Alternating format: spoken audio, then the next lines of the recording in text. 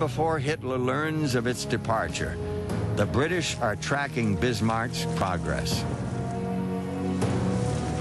4 days later, the battleship is located by the superior radar of the heavy cruiser Suffolk. Now the Royal Navy knows Bismarck is on the move, racing for the North Atlantic.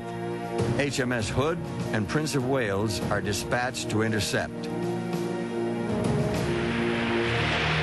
By 5:45 on the morning of 24 May, the Hood and Prince of Wales have closed within 13 miles of Bismarck. Hood fires first. Bismarck immediately returns fire.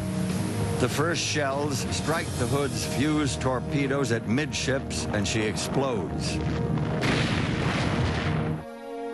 Of the ship's total company of 1,419, 3 survivors cling to life rafts in the icy water. Only one, signalman Ted Briggs, is alive today. I felt myself being dragged down, and I was trying to get away. And the next thing I knew was I suddenly seemed to shoot to the surface. When I came up, there wasn't another soul inside. I looked around, and she was about 50 yards away, and she was vertical with the water. And the B turret was just going under. I panicked, and I turned and swam as fast as I could away from her.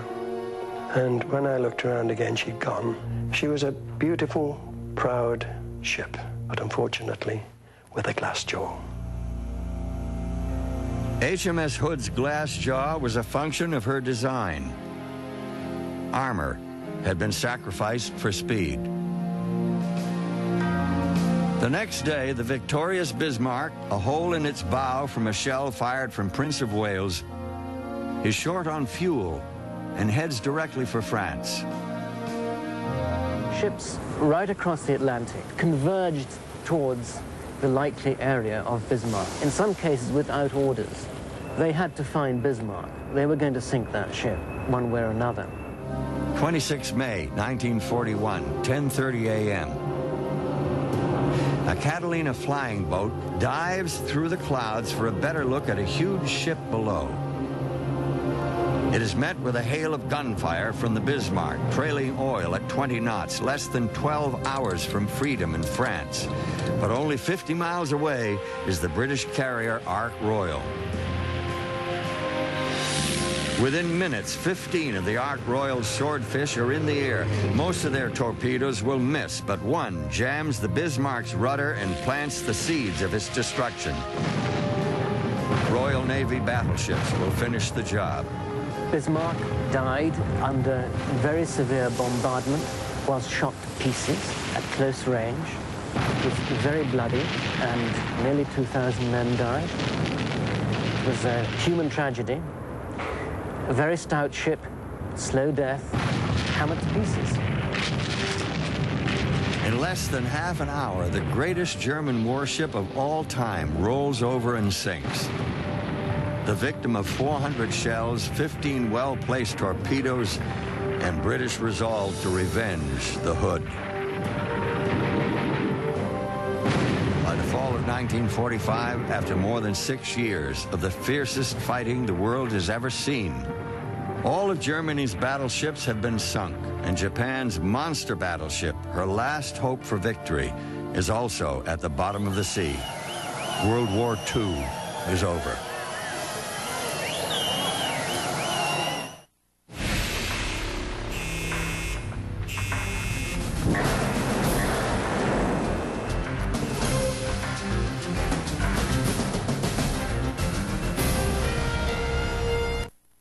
The once mighty empire of Japan lies in ruin. President Harry Truman from Missouri prepares for peace. I have received this afternoon a message from the Japanese government. He has determined that the unconditional surrender of Japan will take place most symbolically upon the deck of the battleship Missouri in Tokyo Bay. The Americans have come back to Japan to anchor very near the spot where in 1853 Commodore Matthew Perry anchored to demand that the Japanese open their nation to the West. The events of the day will be carefully documented. 170 reporters, photographers, and radio soundmen swarmed the decks of the USS Missouri to record sounds and images that will be seen around the world for years to come. To this day, the battleship Missouri remains the most historic of all American battleships. For naval historian and battleship veteran Paul Stilwell, the Missouri is an heroic symbol, for on her deck, one era ended and another began. And so it was on September 2nd, 1945, that General Douglas MacArthur came to this ladder at 9:01 on that Sunday morning while the Japanese were waiting for him to come down and accept the surrender of a proud but defeated nation. As the general walked forward, on his left was an American flag flown out from Annapolis for the ceremony.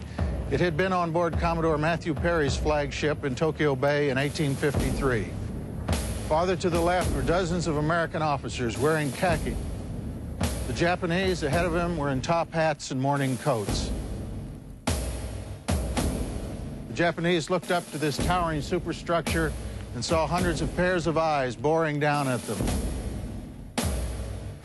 There was an eerie silence on board the deck of the Missouri as General MacArthur came to the end of his walk.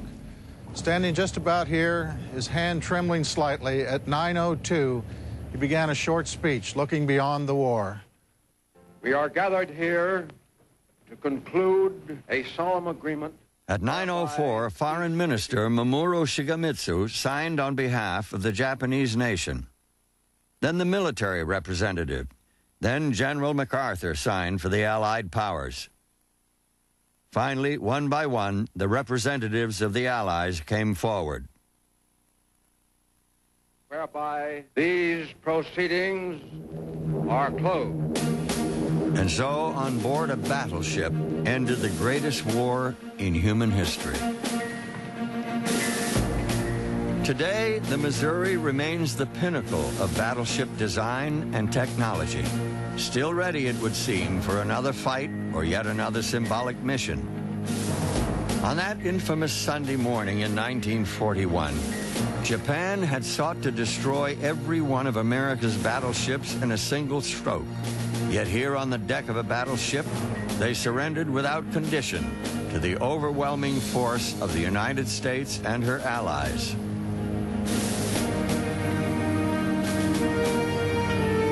The living symbol of that force remains the battleship Missouri. Missouri Captain Lee Case. She is a ship with a heart and soul. And the soul of the ship has always been and always will be the past, present, and future sailors that serve on her.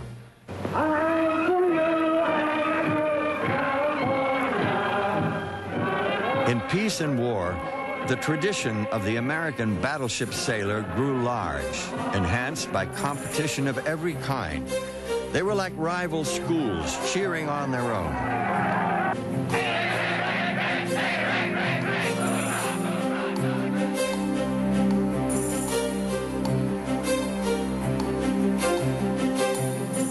Battleship sailors have long been a special breed. Perhaps because of the extraordinary teamwork required to man the guns and fight the ship, or the special symbolic nature of a battleship, or simply because they knew they were aboard the Navy's best. Their ship became their home, and their home was a matter of pride.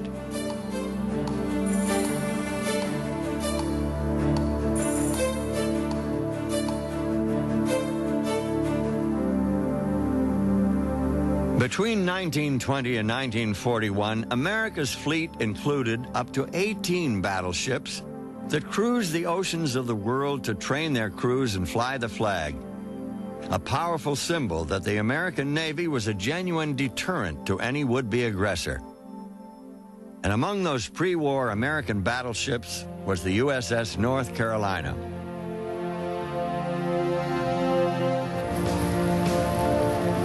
Today, she rests as a state memorial in Wilmington, honoring the more than 10,000 North Carolinians who fought and died in World War II. Welcome to the USS North Carolina. A visit aboard the North Carolina is a visit back in time. And as you begin it, let us tell you something about this giant of a ship. The North Carolina's engines could drive the ship at 27